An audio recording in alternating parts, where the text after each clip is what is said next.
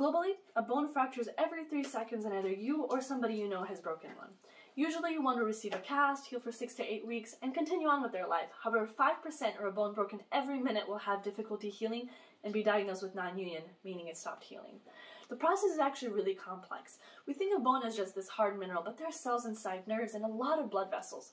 So when a bone breaks, besides a rupture in mineral, the blood vessels break and blood pools in the area.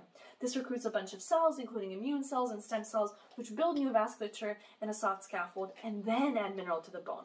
Because there's so many steps in this process, any lag or failure in one of these steps can lead to non-union. The easier non-union to treat is when the bone isn't stabilized with a cast, but the more difficult one is avascular, meaning that there are no blood vessels and where cells do not function properly. People with diabetes or other metabolic illnesses, or those who have complicated fractures, are at higher risk of their bone not healing. Scientists have developed some tools to help those with non-union. They can go back in and add internal fixation or add a graft from another bone in the body, which requires patients to go through the healing process all over again. Bone stimulation is less invasive but cumbersome, but more importantly, it doesn't really work. It only technically helps some cells create mineral, but we already know that that's not all that happens during bone healing. Since non-union is common, we need to develop a more successful approach which considers the whole bone healing process and that is less invasive than current best practices. Since non-union happens due to failed vasculature, we need to tackle blood vessels as well. I'm currently working on a therapy that would make cells communicate better and more chatty. We wonder, if the two most important cell types, blood vessel cells and bone stem cells, communicate more, will they build better bone?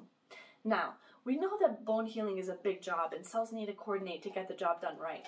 To do this, cells can communicate through paracrine communication, which is secreting chemicals, or a faster way using gap junctions, which are like little tunnels between two cells. Gap junctions are particularly important in bone, as this is how they sense force or how cells coordinate as to where to build or break down bone. Although both are important, gap junctions allow for cells to quickly coordinate and act in tandem, allowing for efficient healing. So, if we know that chatty cells work well together, we want to make the cells more chatty and better organized. Another aspect of bone healing isn't just how well the cells communicate, but who they communicate with. We need a diverse team to help finish this complicated job.